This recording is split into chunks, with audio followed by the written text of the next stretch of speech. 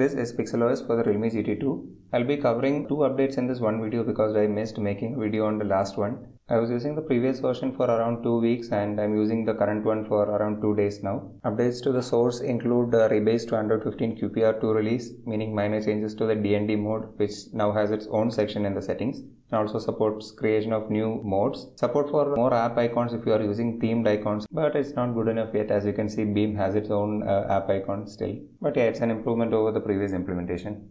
Coming to the device specific changes, it's mostly to do with audio. The audio delay when using headphone and the audio distortion when using speaker is both fixed right now. Now let's talk about the things that I like overall. I'm happy to report that the animation glitch has been fixed in the previous version itself. So the UI has the well-known pixel experience flow now, which means every animation is consistent and happens at the same pace, which gives a very polished feeling. The screen also does not show any color shift to speak of. The screen, it does not use 90 Hz, but yeah, there is no color shift at all. The ROM also looks very tidy. Everything from the status bar padding to the font size feels extremely optimized for this specific phone, and it does not give the impression of a custom ROM, which I really like, which is very understated, and it feels like a ROM that is meant to be for this phone, and it blends in very nicely. Banking apps work without root, and Dolby Atmos was added in the previous version, but there is a catch to this. I will talk about it in the next section. The ROM also exhibits less heating comparatively when using 5G and hotspot compared to a different ROM which I was reviewing earlier. The battery life was also fine with around 4 to 4.5 hours of screen on time, even with the battery which only has 80% of its health remaining. So if you use your phone less intensely, or if you have a healthier battery, you will get more screen on time than me. The gaming performance itself is very good, I would say. It stayed almost at 60 FPS most of the time and it did not heat up a lot, which is very good. But again, there is a small catch to this. I will talk about it in the next section. So let's move on to the things that are not so good but I am okay with. First off, there is no 5G and refresh rate toggle in this ROM, which is a big miss.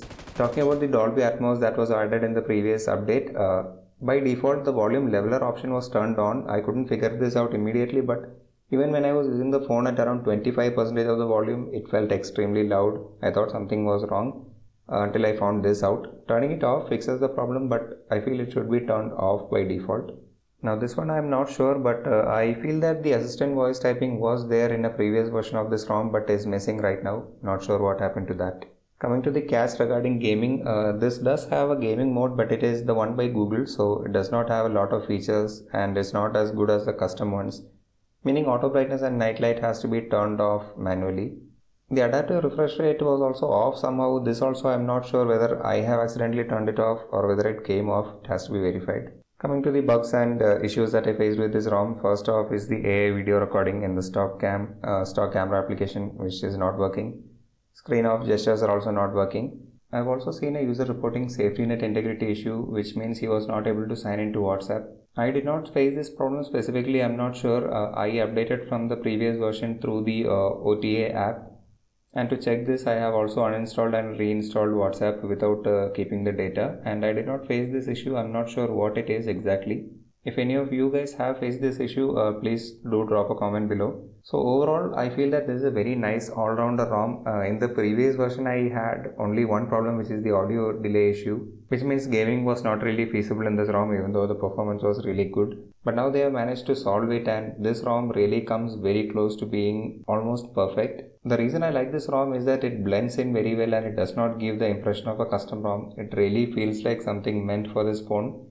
The general performance is good, the gaming performance is good, it keeps temperatures under control, and everything works almost flawlessly in this ROM, So I really hope they iron out the, very few minor existing bugs in the next update, like the AI video and the screen off gestures, which will make it a very enticing ROM. With every update, it is inching closer to perfection, and I really like it. So I do recommend you guys to try out this ROM, and if you have any questions or queries, feel free to leave them in the comment section below, and see you guys in the next one.